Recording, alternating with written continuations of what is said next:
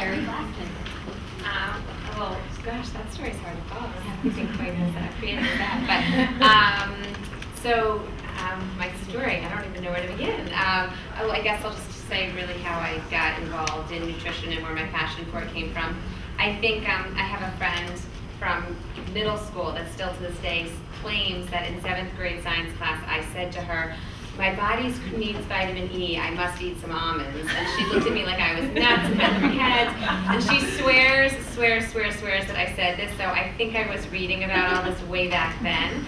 I was a gymnast, so I was a little in tune with food and body at the time, but anyway, I don't really remember that, but I guess I was interested way back then.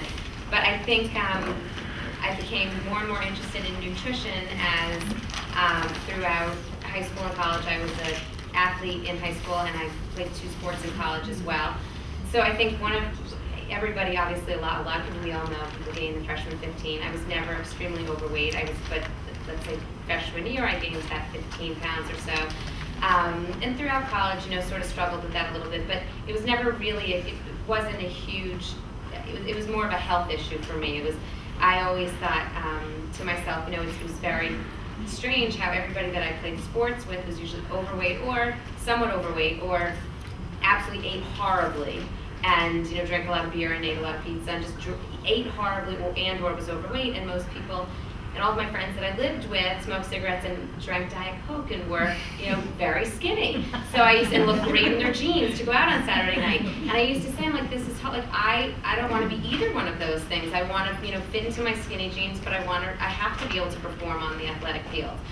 So I became more and more interested in really being able to fuel yourself to be the best you, whatever your shape and size should be, and really to be, to do whatever you do best. And for me at that point it was athletics, but it's whether it's to have energy to work, and now for me it's to be able to work and have energy for my children and to really be the healthiest fit you. So that's sort of where my interest in nutrition came from. And I actually was working at Sports Illustrated. Was my first job out of college.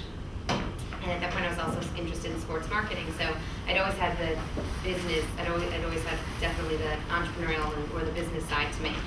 So I was working there, and at the time it was obviously it is owned by Time Inc. and that was when they gave away all free magazines. I don't think they do that anymore. But when they gave to anybody that worked there. So I used to sit there, and instead of doing my work, I would read Health magazine. And I said, what am I doing here?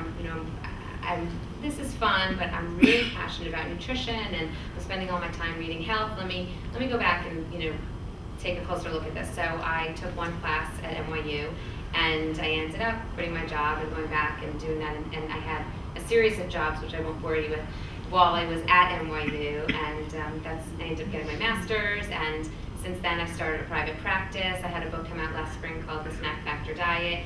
I have my healthy snack bar that I've mentioned.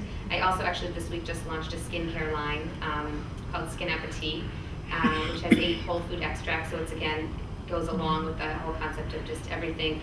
It's not just its weight, but it's about really being the best you. Whether it's eating foods for your skin, it's just as important as eating foods to fuel your body for a healthy heart, etc., etc. So anyway, that's my story in a nutshell.